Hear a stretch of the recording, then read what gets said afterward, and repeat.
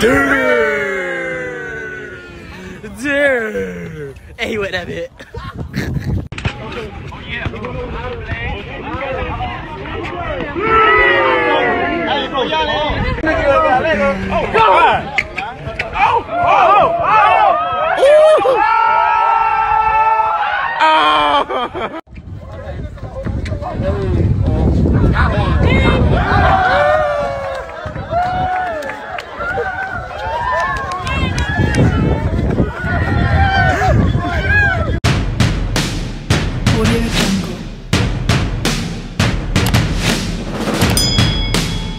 Hello everyone, this is Al Kabir, the analyst, and today I'll be talking Baltimore Ravens, Lamar Jackson.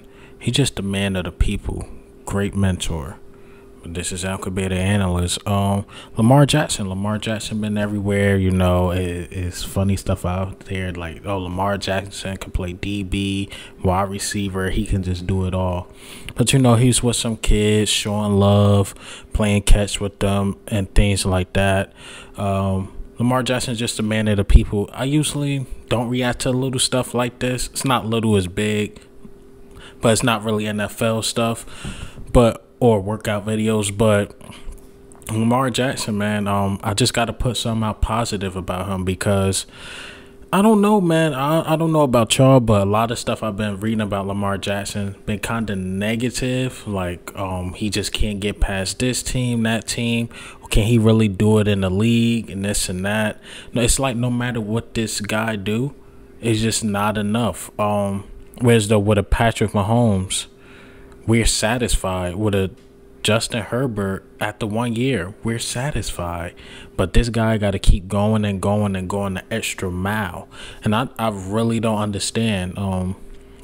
But him playing with the kids, bonding with the kids and stuff like that, I really like stuff like this. Lamar Jackson, I think he's going to have a big year.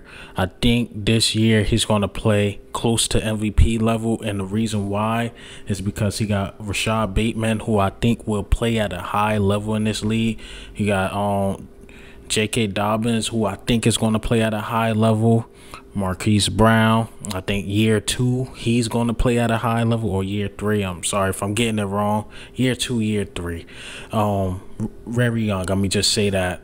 So Marquise Brown, he's going to show up Hollywood. So, and yeah, they was really close to beating the Bills, even though it was just Bills' year. I thought they was going to the Super Bowl, but they fell short. But Lamar played pretty well that game, but that offensive line couldn't really hold up. The wide receivers couldn't get no separation, and the weather was just bad. So I think Lamar Jackson, coming into this year, he's going to play at a high level. I'm actually got a prediction. I think it's going to be them versus the Bills in the AFC Championship game. That's my off-season prediction. You know, injuries, anything can happen, but I see them versus the Bills in the AFC Championship game, and I think it's going to be a rematch. I'm not sure who's going to win, but I think it's really going to be a rematch. So Lamar Jackson, man, he's just doing the right thing by the community. Great guy. Once again, I've been reading a lot of negative things about him on the field, not really off the field, but Lamar Jackson can play, man.